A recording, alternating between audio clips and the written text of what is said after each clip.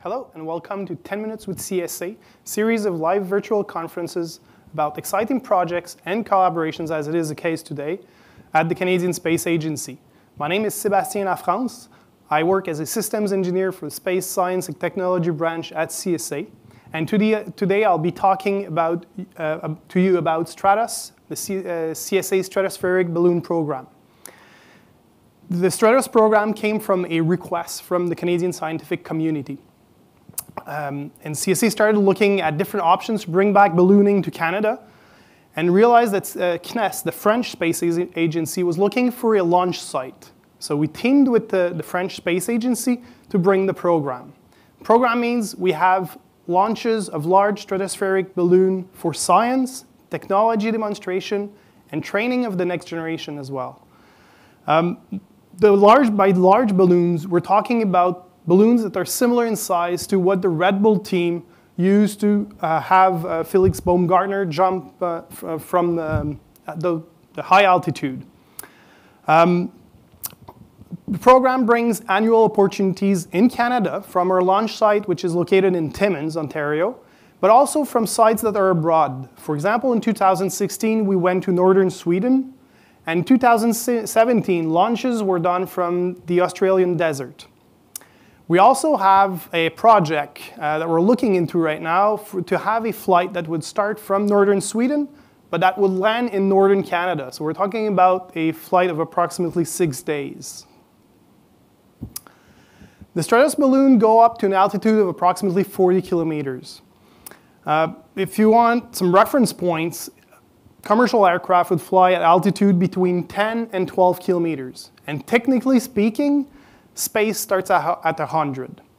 Balloons are the only way to go and remain for a long duration of time in the stratosphere. Sounding rocket will just go right through it, and satellites, well, they're way above. There's many different instruments that are on board those balloons. So in-situ measurements are done by instruments that will measure locally the particles that they have in their closed environment. Remote sensing type of instruments will look at particles that are further away. For example, some could be looking at the horizon so that they can look at water vapors or aerosol particles. They could also be looking down to see what greenhouse gas emissions. Another client, if I could say, for a stratospheric balloon is astronomy. The telescope do benefit from being above the atmosphere. For them, looking through the atmosphere is just like looking through a thick glass. If you bring them above, you just make that glass much thinner and their measurements much more precise. We also use this, since a telescope are large structures that are heavy, this is done at a fraction of the cost of what it would cost for them to go up to space. So there's major savings there. And these savings can also be realized when you test some instruments that are meant to go on satellites further away in time, but you start by testing them under balloons so that they are in a similar environment. And you can also validate their mission requirements at the same time, so that when you finally launch that satellite, everything is ready and working properly. Finally, we use these balloons to train and inspire the next generation. The lower launch costs we talked about means also that we have a higher tolerance to failure. We also can accept instruments that are not as optimized as they would be for a satellite. This means shorter development time, but yet it is representative of a space mission's development cycle.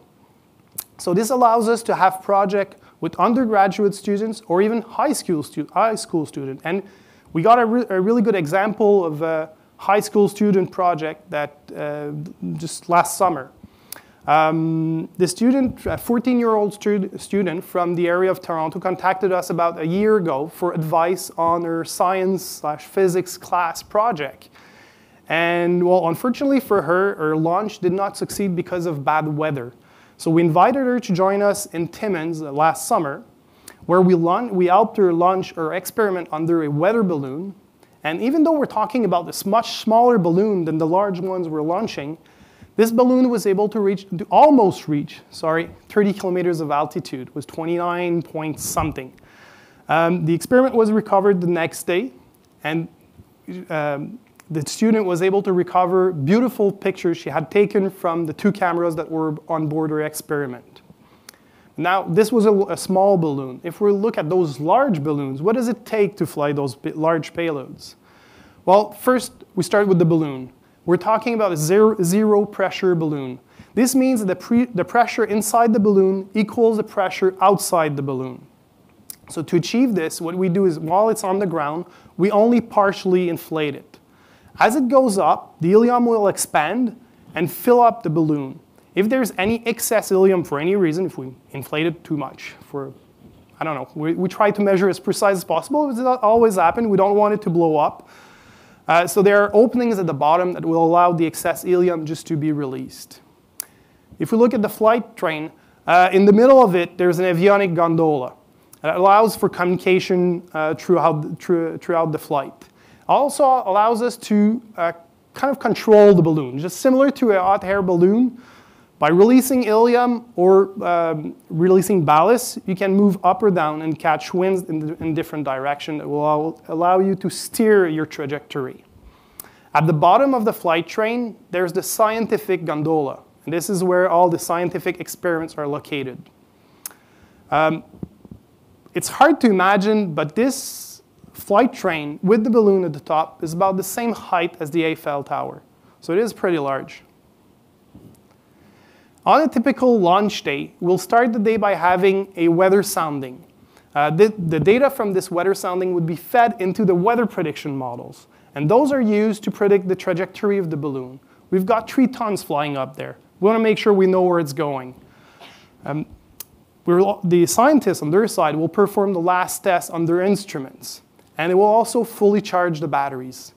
If they have any optical equipment, it's time to clean their lenses. A few hours before launch, the flight train equipment is laid down on the ground, all the interconnections are done, and they're tested. The communication system is also tested. You want to make sure that the link between the ground antenna and the balloon works properly, but you also want to make sure that the link between the balloon and the scientific experiment works properly so that everyone can get their data and control their equipment. Balloon inflation will take an hour to an hour and a half, maybe a bit more for larger balloons. And then balloon can be released, so it starts its flight. One thing for sure is you really want to control the time where you will release this balloon, as you don't want to hold it on the ground for too long once inflated. The material is really thin and it could be damaged. The ascent itself will last between an hour and a half and 2.5 hours, depending on weight and altitude you want to reach. Typically, measurements start at float altitude. Some scientists will be requesting for constant ceiling, so they'll do all their measurements at the same altitude. Others will be asking for a slow descent. For example, the institute instruments, they'll want to take samples at different altitudes so that they have a larger sampling. They cover a larger area. The flight will last anywhere between 4 and 30 hours. And throughout this flight, the scientists will be able to send commands and will also receive telemetries. Commands will be, could be to turn on a camera, steer it into a certain direction. On this image, you see a telescope. Well, you may want to look at a higher elevation, bring it back down. You could also want to launch a start of measurements. And as far as telemetry goes, well, you could want to download an image just like the one we have on the screen. And if we look at this image, can you see the atmosphere and curvature of the Earth as well? It's nice to see those. You realize how high you are when you see those. Once the mission is completed, there's a separation mechanism that will separate the balloon from the flight train. Flight train will descend on its side under the parachutes at a controlled speed. The balloon will be ripped in pieces, deflates, and then falls down as well. Once on the ground, there's a recovery team. There's a ground team and that's supported by helicopters that will go and recover all of the equipment. Nothing is left behind, even the balloon envelope. well, we want these equipments to land far away from population for obvious reasons. But therefore, they usually land in forested areas. But on rare occasions, we don't want to talk too much about, we've recovered pieces in lakes. So since 2012, we've had 25 launches, 31 Canadian experiments, 110 students were trained through this program, and 150 Canadian scientists participated in our campaigns. So this concludes my presentation. I'll now go through the questions we've received online.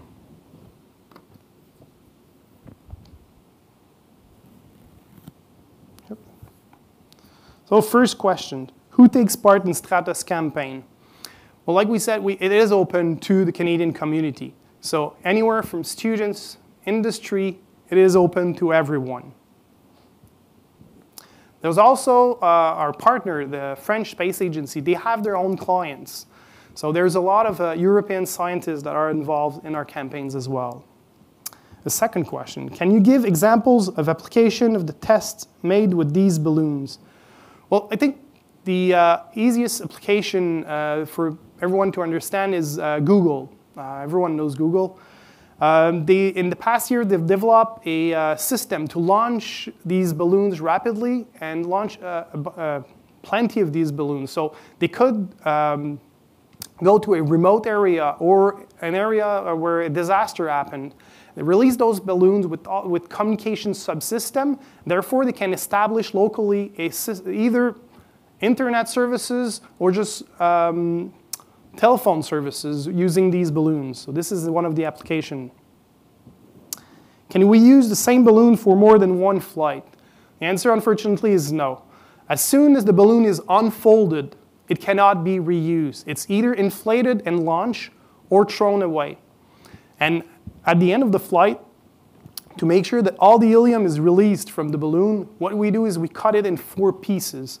So no, it cannot be reused. On the other side, all the flight train equipment can be reused and is reused. Some of it can be requalified and used not on the next flight, but within the same campaign. Other equipments take a bit longer to requalify and will be used in the next campaign. How can we participate, and is it too late now? No, it's not too late. Actually, we're in the middle of looking at the payloads for 2019 for our next campaign that will be held in Timmins. So we're looking at application. How can we participate? Through our websites. On CSA's website, STRATOS has a web page, and from there is a link that will allow you to apply to be launched on our next campaign. If you're not ready, don't worry. This is a collaboration that we've signed for 10 years, and we're looking into even expanding it further into those 10 years.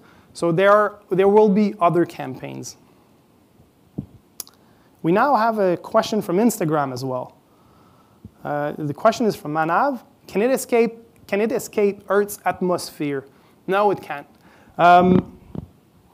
It can travel really far. The longer you stay up there, the further you'll travel. But no, it cannot escape. At one point, it reaches an equilibrium with the forces, so it will not be able to go higher than a given altitude. I believe the Japanese agency holds the record for going the highest, but I wouldn't know exactly what the value is for this, so I won't go there. So this concludes our 10 minutes about STRATOS, the CSA Stratospheric Balloon Program. Thanks to all of you connected through Facebook, YouTube, and thanks for your questions. See you next time.